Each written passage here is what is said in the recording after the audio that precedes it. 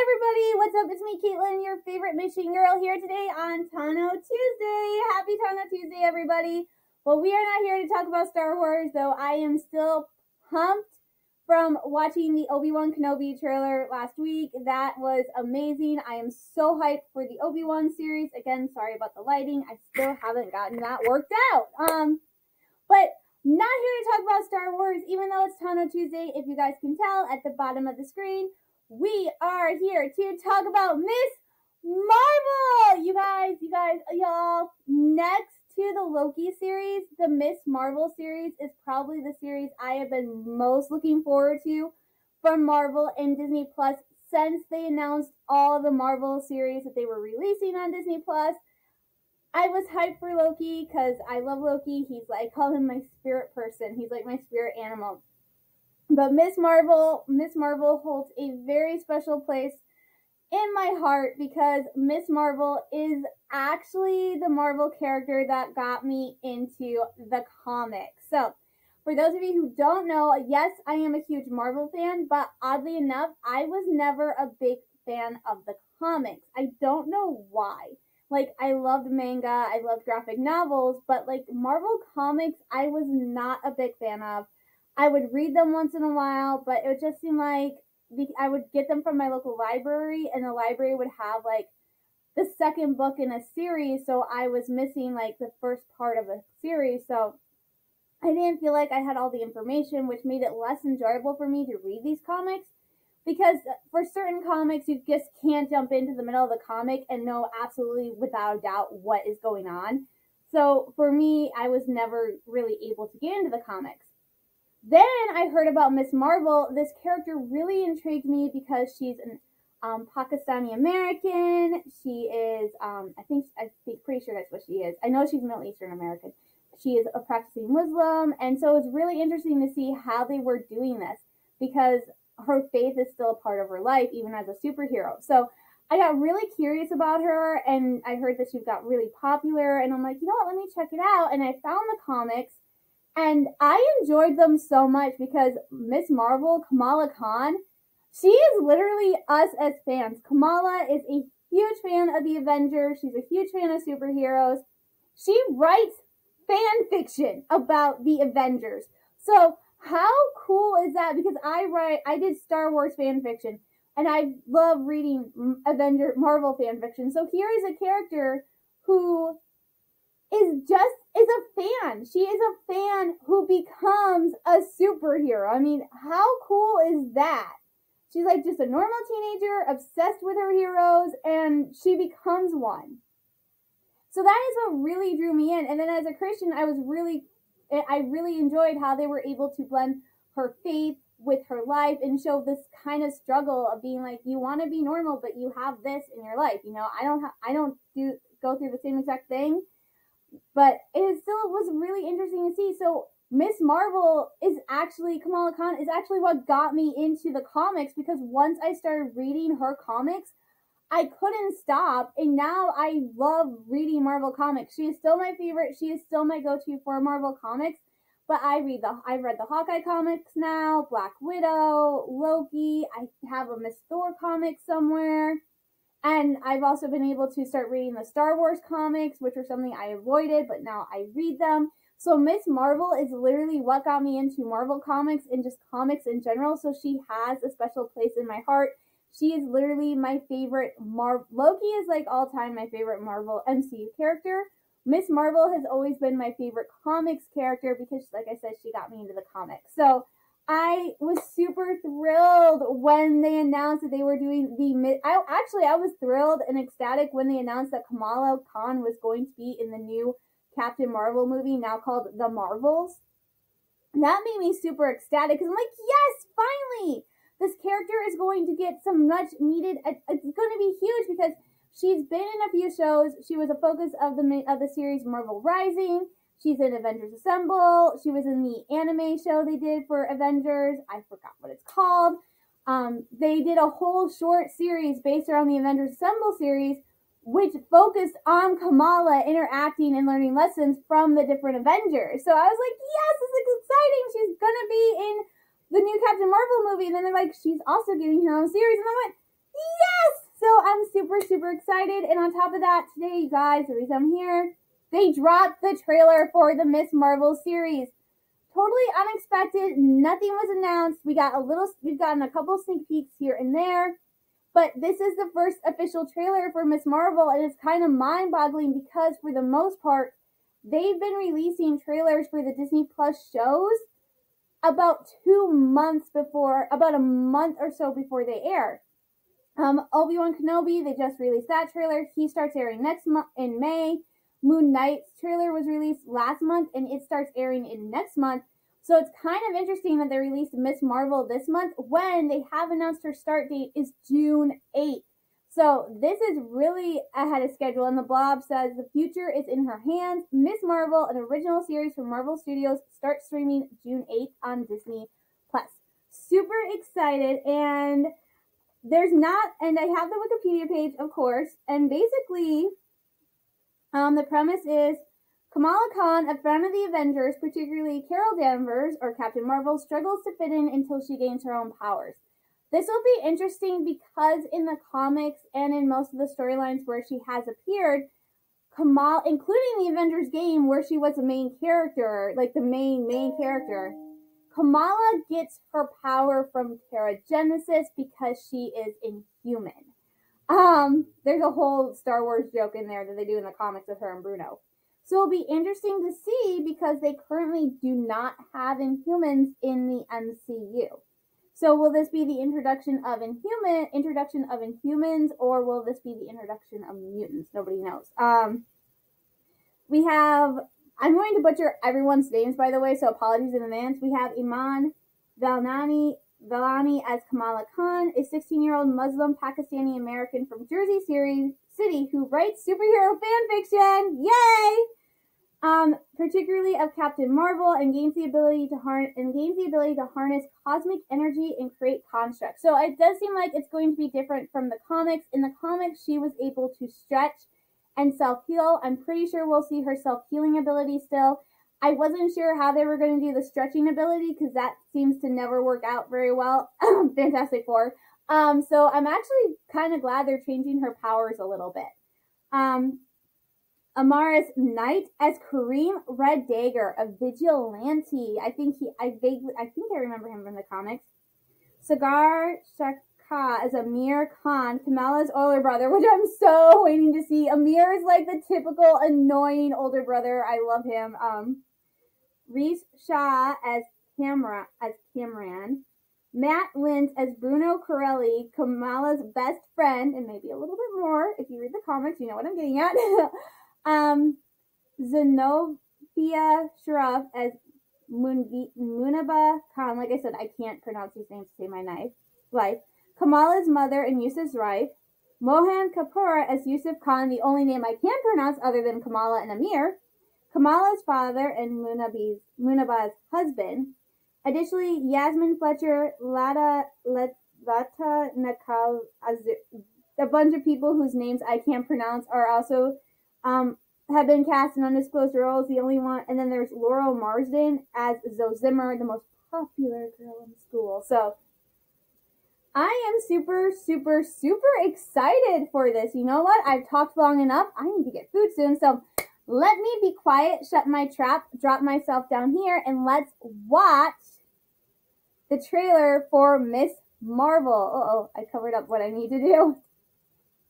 There we go. Let's full screen it first. And hide that. I don't know what I'm doing, so let's do this. By the way, this made me laugh so hard. Right here we have Ant-Man versus Man-Ant. That was amazingly hysterical to me. Oh, I love her nail polish too. Okay, let's start.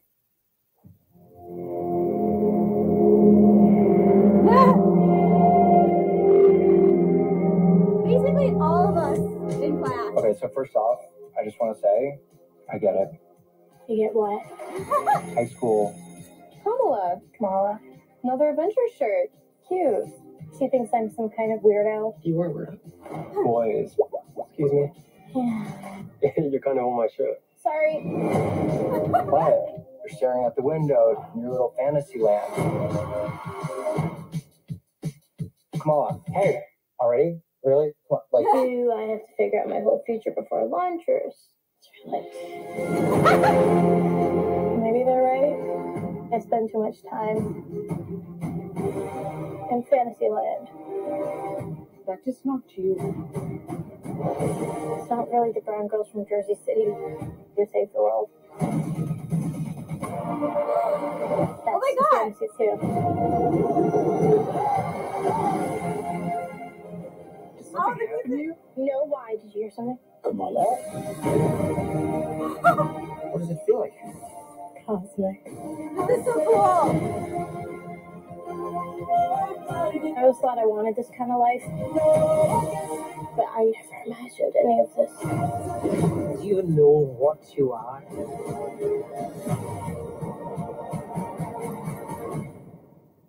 a superhero.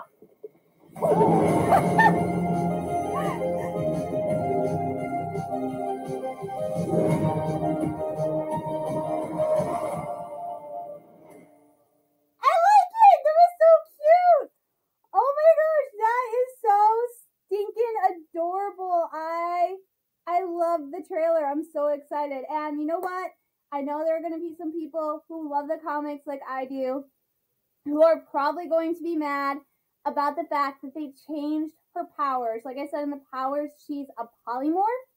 So at first she's able to change her appearance and she's able to get really, really stretchy, and that was her ability in the game, the Avengers game. I know people are going to be mad because they changed her powers for the show. But as I pointed out earlier, stretching ability does not always translate very well to film. Again, Fantastic Four. So I'm actually glad they changed her powers and they made it more in line with the MCU, and that it's cosmic energy. And I love that where they show that she gets it. And I gotta find it. I love the comment she makes about maybe everybody's right and I spend way too much time in a fantasy world. Girl, I am 34 years old.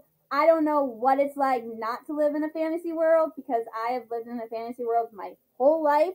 Trust me, at some point you're going to grow into that imagination and you're going to be thankful you never grew out of it. So, here we go. This is what's interesting is I questioned how she was going to get her abilities. It looks like it's going to be from this bracelet, which is actually an important part of her character.